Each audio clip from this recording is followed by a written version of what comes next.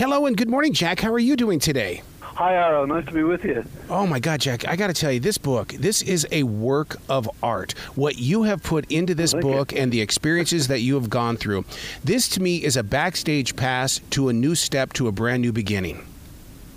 That's a lovely compliment. Thank you very much. Somebody else called it a love letter to Ireland. He said it's your love letter to your homeland, and I guess it is. I guess that's what it is. I'm going with you on that one. In fact, that's the way I'm going to describe it then, because it is a love letter, and it serves as that invitation for people to explore and go ahead and plan on taking a journey. Go over there and visit it and get involved with the community. Yeah, that's it.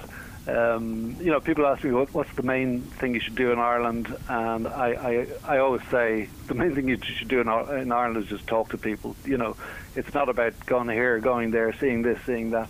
The people are the real treasure in Ireland, and Irish people love to talk, so, talk. Well, you go over there and you get into one of those pubs, and then you can spend hours just listening to the authentic music as well.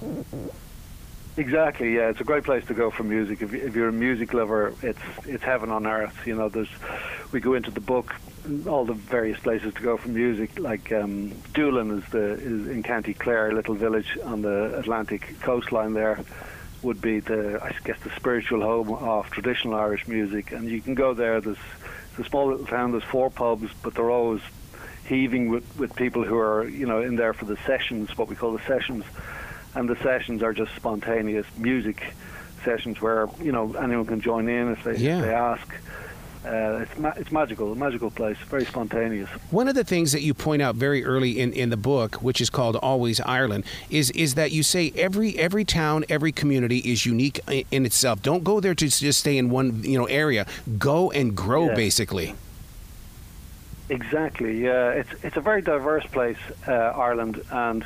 I spent half my life there, and then I came abroad, and I've spent the other half of my life away from it, and it made me appreciate how diverse it is in terms of, one of the great things about Ireland for visitors from America particularly is that we all speak English, but we don't all speak the same kind of English, and we don't speak in the same accent. There's 32 different varieties over there, So it's tremendously entertaining apart from anything else. You'll go into a new county like Cork, and it'll be like going to a new country, because the accents are so thick and they're so different, and it's so musical in Cork. It's great fun.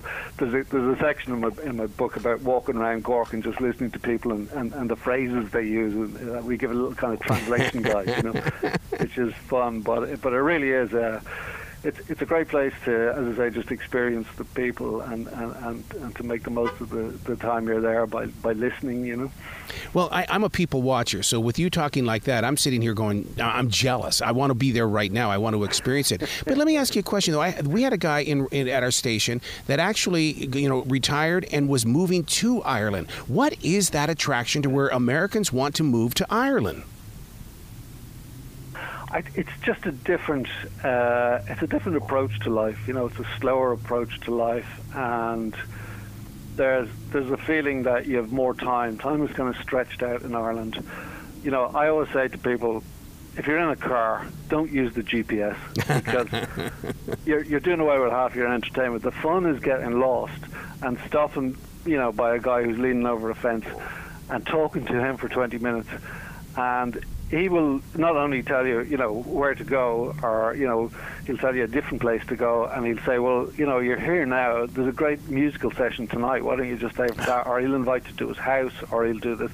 Like, people are very open in Ireland, but they're interested in people from abroad, and part of that is because we've gone abroad ourselves for centuries, so we're kind of open to where you're from as well. And I think it's just it's a kind of a very absorbing culture is probably the attraction of it.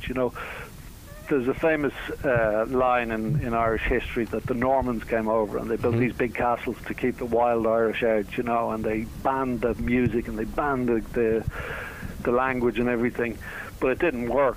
And the reason it didn't work was, because the Irish have the best parties.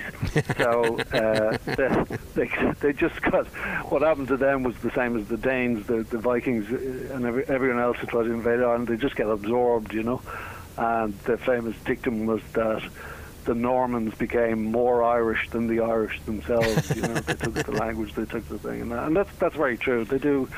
It's a very easy place to kind of settle into. Wouldn't you say that part of the romance, though, is so many people like to run away from the rain? To me, I would love to walk through the rain. I want to see the landscape. I want to see how everything just harmonizes in a moment. Well, if it's rain you like, that's your place. Go to Ireland, because you won't be disappointed. But I know what you mean. It's a wonderful place. I love it as well. I love when it's bucketing down rain outside, and you just put on the gear and out you go and listen to the rain, and it's so verdant, it's one of the greenest places on earth because of that. Yeah. And because of the temperate shores that were washed by the Gulf Stream and that. But it's a lovely, lovely place. It's a very kind of gentle climate. You don't get the extremes that you get elsewhere. So it'll be cold, all right, and it'll be wet and it'll be miserable. But you can always go for a walk in Ireland, and it's beautiful countryside. My neighbors just spent some time in Ireland, and this is literally what their quote was: "I no longer sing the song I left my heart in San Francisco. It's in Ireland." It's in Ireland, yeah. Well, there's a lot to be said for that. Yeah, people do fall in love with it. I think it's as I said, it's a very gentle and a very kind of warm place, and the people are genuine in it as well. I came across a lovely quote by the poet James Heaney the other day, and I really related to it. People ask me, "Why'd you go home all the time?" What is it with Ireland? What's the attraction? And Seamus Heaney had this line. He said, "If you have a strong first world and a strong set of relationships, then in some part of you, you're always free. You can walk the world because you know where you belong. You have some place to come back to, And I think Ireland is like that. It's a very strong sense of place, of geography, of identity, For first-timers that go to Ireland, will they come back to the United States and go into the Americanized Irish pubs and go, whoa, I have to go back because they've got the real nightlife going on? Because, there are so many copycat clubs here, but I would just love to experience that nightlife. Yeah, it's true that, everywhere in America, I suppose, you take a kind of a stereotype and you try to transpose it or whatever, or you try to transpose one thing. The lovely thing about Ireland is that it's diverse. If you go to an Irish pub, it just depends on what time you're walking in it. Like with the music, for example, a lot of the Irish pubs will have, as I say, musical sessions, which are traditional music sessions. But Ireland's a very diverse place, so once that finishes, you might get a guy standing up with a guitar, and he'll be singing, country and western songs by Johnny Cash and various people for an hour, and then you get a rock and roll band. But the rock and roll band will finish with a couple of folk songs by Bob Dylan or someone. It's much more diverse, and it's not as kind of stratified as things are in other places. Anything goes in Ireland. It's whatever you are. Wow. Where can people go to find out more about you and your travels, as well as everything that you have released? Because you're such a brilliant artist when it comes to telling stories. Thanks very much. Well, I have one other book, which is the National Geographic Complete Parks of Europe, National Parks of Europe. Yeah. Apart from various articles and things, but you can go to learn more about this particular book, the Always Ireland book. You can go to Instagram account, which is at JK Global Text. At JK Global Text. So we show a few of the photographs and dip into the culture and the little bits of story. So you'll get a flavour of what's in the book. But the book is about everything Irish. It's got recipes. It's got Wow. It's talking to a lot of people, as you know, because there's a lot of culture to get through in Ireland. So we try and give a little flavour of everything, I love it. Jack, you got to come back to this show anytime in the future. The door is always going to be open for you, sir.